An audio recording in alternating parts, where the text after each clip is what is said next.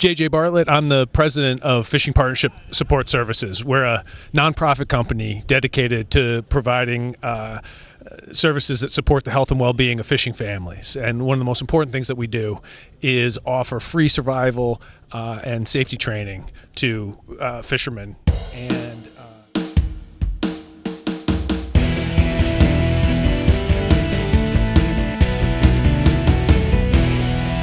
my name is Ed Dennehy. I am the Director of Safety Training for Fishing Partnership Support Services out of New Bedford.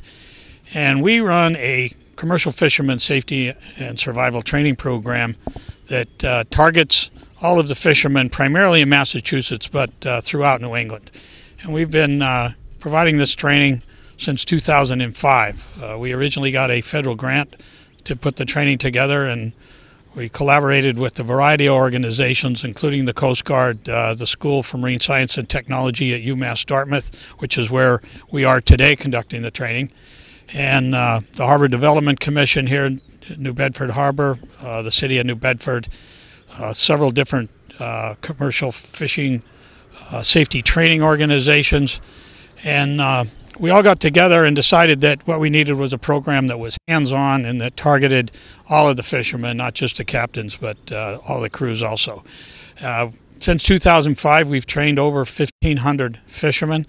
The grant money ran out a long time ago, so we were able only to hold a couple of trainings a year since Fishing Partnership got involved, which is in 2012. We were able to expand this training program throughout the state.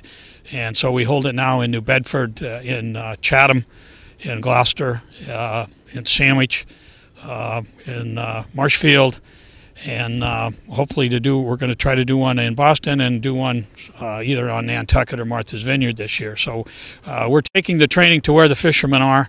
We've had great feedback from the fishermen. They really learn a lot here.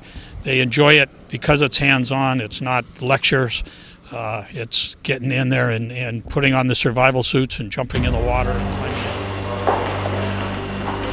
Step off. Come up with your arms out. Keep it right up on your back. Good. Just like that. All four of you together. Floating. Figure out where the most fit. So that person will count what everybody else say. Yeah.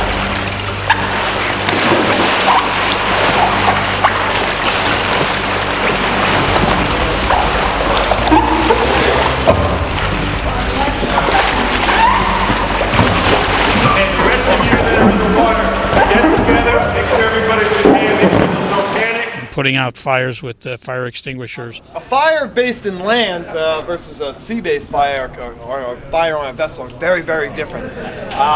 You know, for example, if there was a fire here today in the building, we would all walk outside, we'd go to the corner of the parking lot, we'd take out our cell phones and take pictures when the fire truck comes. That's not an option when you're at sea. You ready? Okay. Good. Bingo. Good. Back away. Excellent. See how he carved his way right in. Beautiful.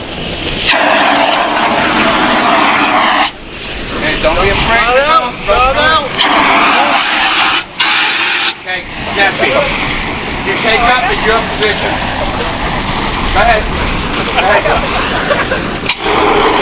You know, that could be a typical situation when he just... Damage control, fixing leaks, knowing how to operate the emergency pumps that the Coast Guard brings to them. The first thing when you open up is going to be a flashlight and directions that's in 7 different languages. So follow the directions. There's pictures and written directions on how to operate it.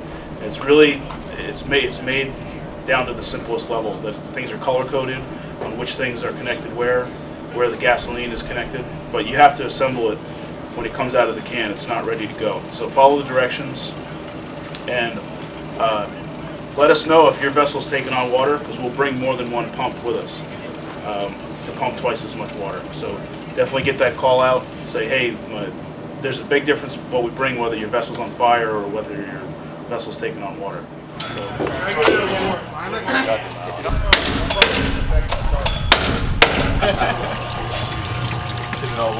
Get it all wet for them. I'm sure they'll love it. We teach them about life rafts and how to use all the equipment. So we get to the raft. We've got it upright. You can see, here's the sea anchor that's going to be automatically deployed.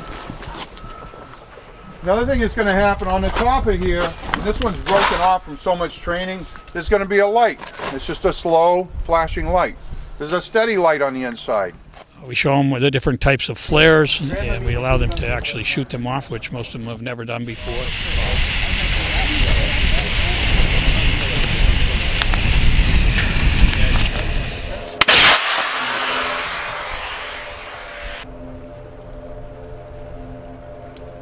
We talk about man overboard. There's three functions to a man overboard. There's a function that's performed in the wheelhouse. There's a function that's performed on deck, and there's actually a function for the person that goes overboard. Okay.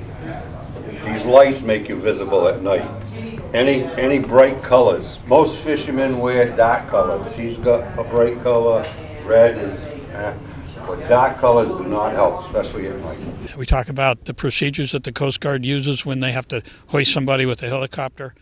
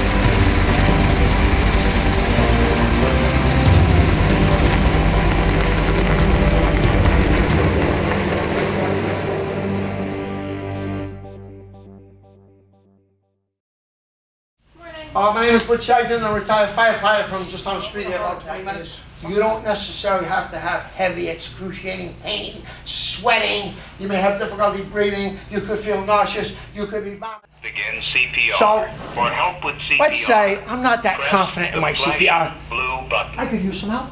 So I just push the button. He's going to tell me what to do. So I just push the Place button. the heel of one hand in the center of the chest, between the nipples. Place your other hand on top of the first. Push the chest down firmly 2 inches. Keep time with the beat. Okay? That's going to go on for 2 minutes. After 2 minutes, it's going to reanalyze, and it's going to tell you what to do. See, the rules of defibrillation right now are 1 shot, immediately followed by 2 minutes of CPR. And you just keep pressing like this. You do this until you see signs of life or that help shows up. If you knew the person, you want to give 2 breaths like I showed you how to do. We talk about emergency communications. Anybody injured? No injuries. Oh, yes, he did. He got burned. Where? Tell them. Tell them what kind of burn. So they know what equipment. They know how to deal with it when they get on scene. And what else goes with it? What are the Coast Guard going to ask you what you're doing? What are you doing? Are you putting on your... Exactly. They will hammer you with that. They won't let you get away from that horn. So I've got this number of people, injuries or no injuries, and last, we're donning our survival suits. All of these are done in modules. We rotate people through them. It's a one-day program. Again, today we're here in New Bedford at the SMAS facility, and we've got 46 fishermen on a very cold February day that have come out for the training. So we also, as part of Fishing Partnerships program, we provide some other free services to fishermen and their families, inoculations for tetanus and pneumonia and the flu shots, free dental screenings, an employee assistance program, all for the fishermen and their families at no cost to them. This has been a great program. We hope to be able to continue this into the future. We hope to be able to expand it throughout New England. And again, it's very important. Fishing remains the most dangerous occupation in the country, and every year we lose fishermen because of accidents out at sea. So our program hopefully addresses some of those. It also teaches people how to avoid getting into emergency situations in the first place. So we very much appreciate the collaboration of all of our partners in this program. And again, we hope to continue this into the future. Thank you.